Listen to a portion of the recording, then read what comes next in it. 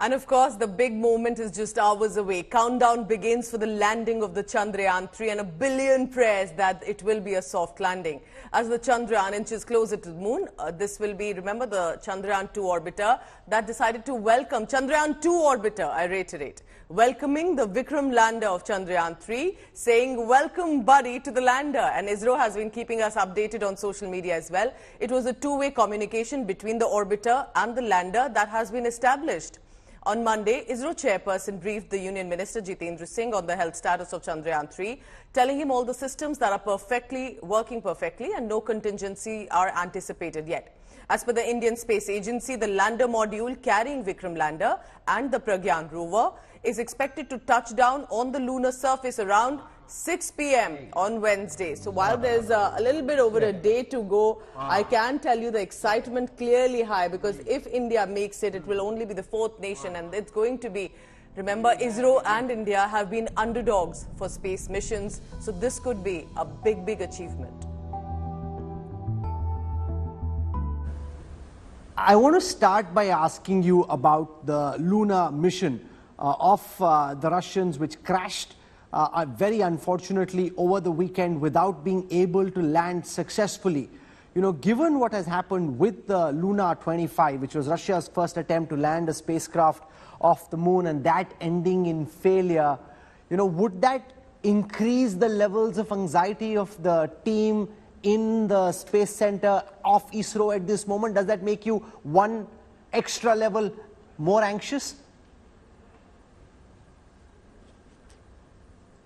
No, it is not so. First of all, Lunar mission failure and this one, they are not related. Lunar, actually, that is its own system, its own the sensor, thrusters, and it may have its own characteristics. But we have our own system, our own thruster, our own sensors, which it has been functioning very nicely and without any problem, and till now we are achieved what we want in a perfect way, and I am sure that this will repeat on 23rd also. So we will get a good landing, and we are not getting disturbed by the Lunar 25 failure. They are not related, they are not a similar system, they are different system. Okay. So we are confident that we will be able to achieve without any problem. The world is waiting with bated breath for India's ambitious Chandrayaan-3 mission to the moon, and we are expecting the Vikram lander to make a soft landing on the moon. The date has been set, but what are the expectations, what are the challenges, and how significant is the contribution of Gujarat? I'm in Isro, Ahmedabad, and I'm speaking to the director, Mr. Nilesh Desai, sir. Sir, how big is Gujarat's contribution to this massive mission that the entire country currently is proud of?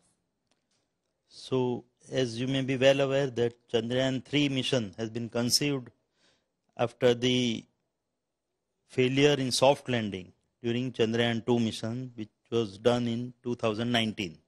So after the failure in soft landing, of course, the orbiter mission of the Chandrayaan-2 was very successful, as all of you would have already read in newspaper or heard about it, that Chandrayaan-2 orbiter, which was designed to last for around 1 to 1.5 years, due to the availability of fuel, sufficient fuel, it is now going to last up to minimum 7 years.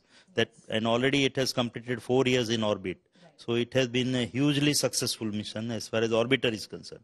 But as all of you are well aware of, and we saw it in 2019, when we were trying to soft land on the moon surface with our lander, due to an anomaly which was developed, I will call it a last mile problem, which is when we were 2 kilometers away, almost 2 kilometers away from the moon surface, due to the tilting of the lander, and there was a software anomaly, due to which instead of soft landing, we ended up in having a crash landing or hard landing. Yeah. So after the failure of Chandrayaan-2 landing, Isro and India decided that we should again try for soft landing with our Chandrayaan-3 mission. So that's how Chandrayaan-3 mission was conceived. It is almost similar to what we designed or developed for Chandrayaan-2, except for instead of orbiter now, because orbiter is anyway working fine, and it is still useful and it is giving a lot of important data which will be utilized for Chandrayaan-3 landing also. So we decided that orbiter will be replaced by a propulsion module, which duty is to take it to the orbit of moon surface. So that work is almost completed. All of you are well aware that we launched Chandrayaan-3 mission on 14 July 2023. That is almost 4 years after we launched Chandrayaan-2.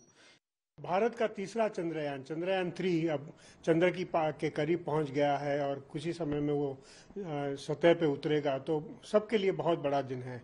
ये हमारा तीसरा mission है। पहले mission में हमने छोटा सा एक डिवाइस चंद्र पे डाला था।